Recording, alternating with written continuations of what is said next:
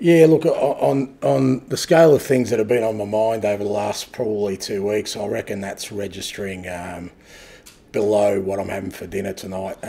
It just doesn't really come on my radar. I mean, what opposition clubs do and with their managers, any opposition club is of no real interest unless we're playing them in the next game, and then you kind of take more of a note then. But beyond that, no real interest. From my perspective, Gio, I thought was, and is a fantastic manager. He's got a great record in Holland. He's got actually a great record here in Scotland too. If you look at his year, he won a trophy, got to a European final. So I've got no doubt he'll be successful wherever he goes again. But in terms of me and like my thoughts on what other clubs do, I've zero interest. I've got enough on my plate.